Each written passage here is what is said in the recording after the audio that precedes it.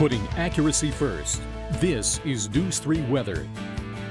We have been dealing with a mixture of sun and clouds, and temperatures lately have actually been very close to normal, but we are going to be experiencing a change. Not necessarily today, but over the next few, you're going to be able to step outside, feel the winds increasing, and anytime you can feel those winds starting to get a little bit stronger, you know something is going to happen. Something is going to be changing, and that's why we're looking at the mid-level flow. We're watching one bit of that flow in particular moving in by Friday, and whenever we see this kind of looks like the flow is spreading out a little bit. This is what we call an exit region, and an exit region tends to support rising motion in the atmosphere.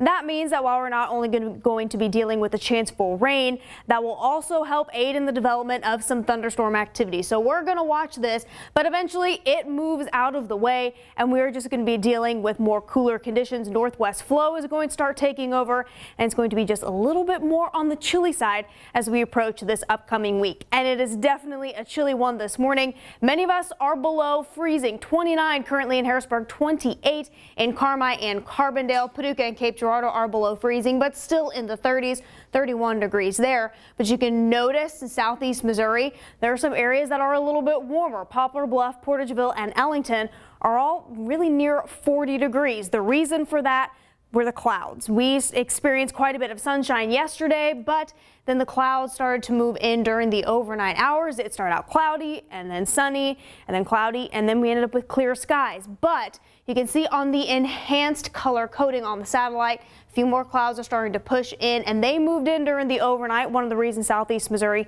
just a little bit warmer. While many of us are going to start out with sunshine, those clouds are going to be on the increase. They are bringing with it a little bit of rain. I don't necessarily think that is going to make it into our area, at least not yet. Our rain chances start to go up after midnight, but the energy from that little bit of rain farther off to the west will help increase the cloud cover as we head throughout the afternoon hours. But you're really going to notice the clouds be a little bit more on the thick side tonight, and then you're going to wake up tomorrow morning likely with some rain showers. Not necessarily heavy rain, but something that could maybe impact your commute a little bit, so something to plan for there. But while I think it's mainly focused in the morning and early afternoon hours, once it moves out, skies are going to begin to clear, and we're going to be dealing with a little bit more of those cooler conditions and then some fair weather clouds. The cotton ball puffy clouds are likely going to be around through much of Thursday. And while we will start out with lots of sun today, as I mentioned, clouds are going to be on the increase. High temperatures will rise into the mid-50s, but then as we approach midnight, temperatures are going to remain warm and even start warming overnight, bringing with it that chance for rain. We at least clear out a little bit by Thursday before warmer conditions, windy conditions, and rain and storm activity move in for Friday. But the end of Saturday right now looking mainly sunny.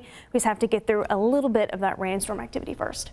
So it's going to stay in the 50s for a little while before the weekend then. Before the weekend, yeah. And then Friday is going to be kind of the oddball out. That's going to be the warm one. And then Saturday is back into the 50s as well.